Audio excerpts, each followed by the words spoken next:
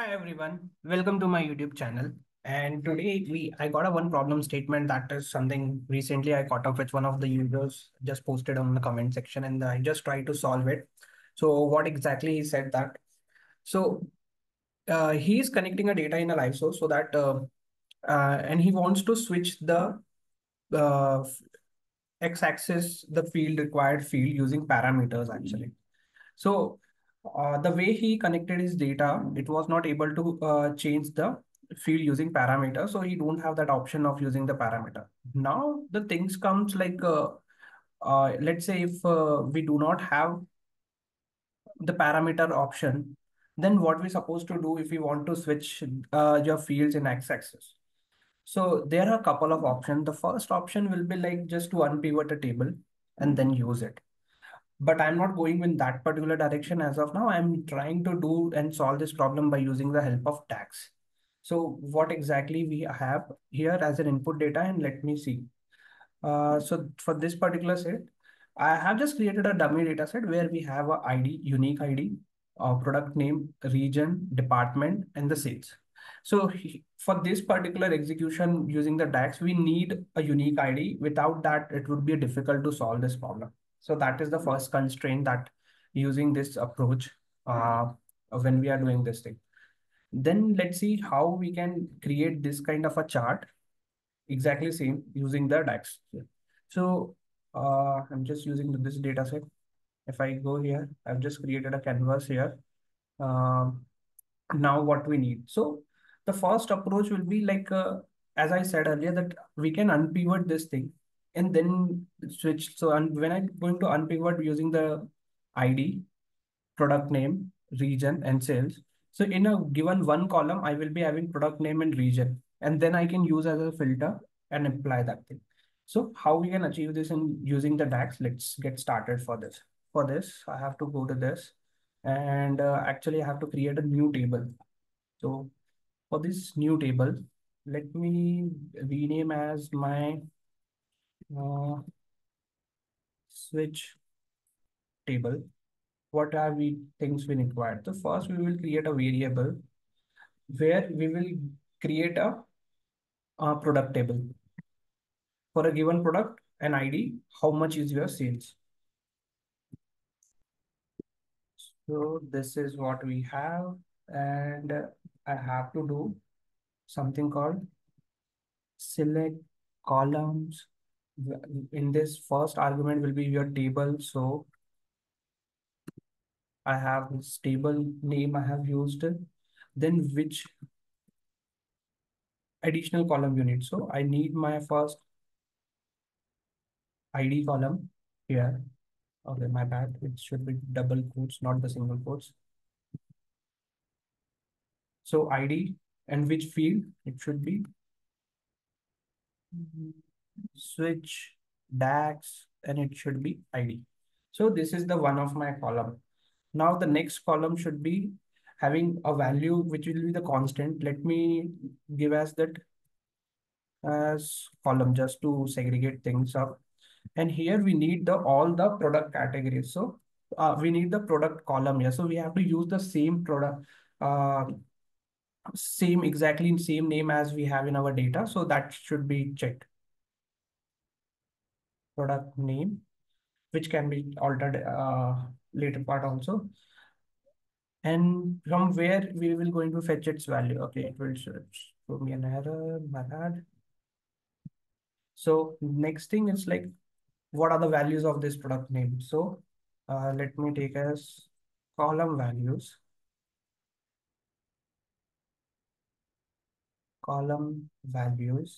as switch product name.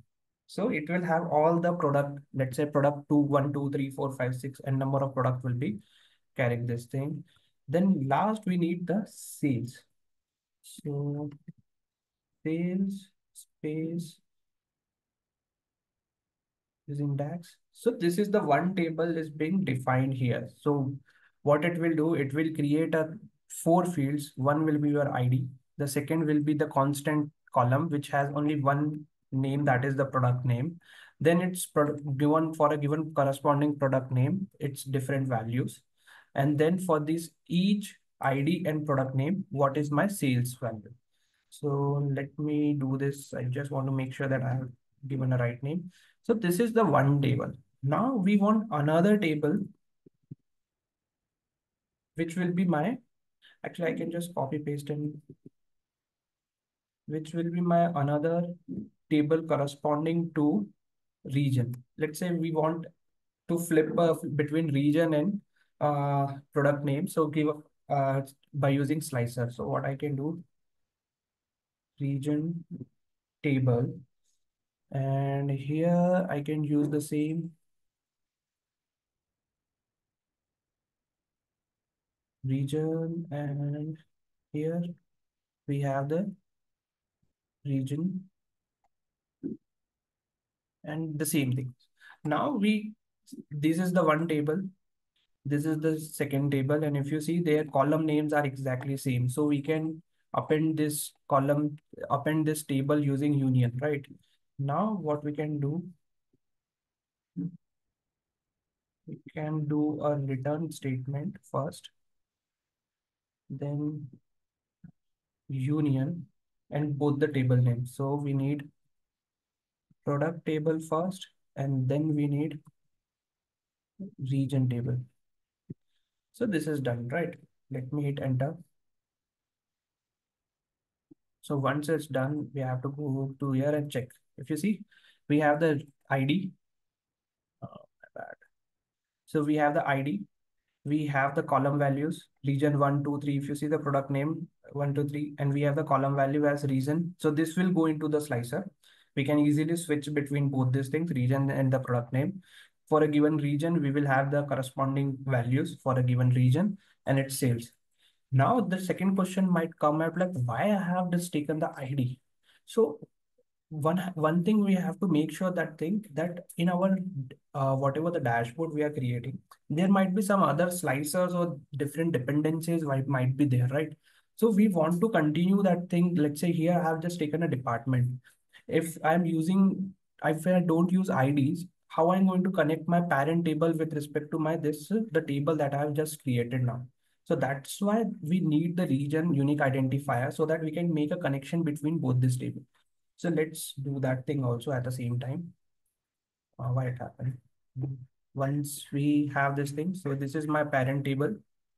And if I go here, this is my child table. And we have to make a connection between both this thing from DAX to ID. If you see single one-to-many relationship, since because in parent table there will be one unique ID, but here since we have transposed the data and unpivoted the data from into region and product name, we have the each ID will be associated twice.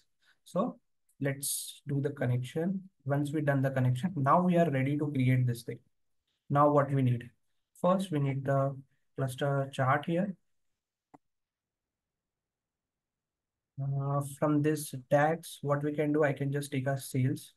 Okay. Now we need a slicer, and slicer stitch table, we have the column, and I can convert that into single selection since these are the two different fields. It should not be, else the values will not be going to correct. Then what we need? Once Now if I go back to my table, now I can use these column values in the y-axis. Sorry, column values. Sorry, my bad. It has to go to x-axis, column values, and the sales should come in the y-axis. So if you see for a given product, and I guess it's not working right now. I have done something wrong. Column values, this sales, column values. Then we have this thing correctly mapped. There's something, the spelling mistake is there, I guess. Using DAX, sales. Oh, my bad. It has to be this value.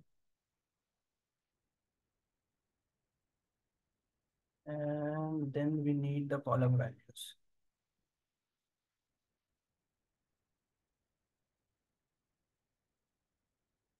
Yes, so we are good now.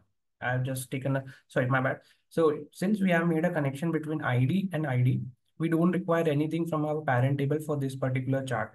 We can use the column from the table that we have created and the sales value. Now, if I switch here, it works perfectly fine. Let me do one more thing. I just add a data label here and values. I just need bit size, bold, make it black. It looks good. And then the background, let's give a background. Okay. Now let's have one more slicer just to verify. And we need here department. Okay. So let's say for a given department one, product name one, product one has 0.32 million, where if I go to the different approach that we have 0.32 million. So it matches. So the fields values are also correct. So this is the one of the approach that you can take it. Let's say if you have a multiple constraint that you cannot use parameter, which we have here in the new here, and uh, and if your data is not that huge, it also then this creating this switch table, it's quite easy table. And you can if you don't have the unpivot option also, because it will change your whole data, like not only one field but unpivoting, it will change your whole data, like let's say hundreds of columns, then how you are going to manage. So it for just, you can take it as how you can unpivot a small fraction of columns. That also helps in this way. So for that, only one constraint is that you need a unique identifier for this to make a connection between both this table. So in that way, if you are creating any chart, let's say with in the parent table, it will not going to be disturbed or anything will be there. So it will be controlled directly from these particular region or something like this. So hope I'm able to make a clear on this concept, like how you can use DAX query instead of parameters. If you don't have that option when you are connecting your data or some security level has been applied. So you can use the DAX kind of a thing that will definitely help you to switch your axis dynamically on x-axis. Y-axis is something quite easy that you can already, like I have created a video before that. Please do check out here. Uh, Thank you so much. Hope you like this video. Follow for more Power BI updates. Thank you.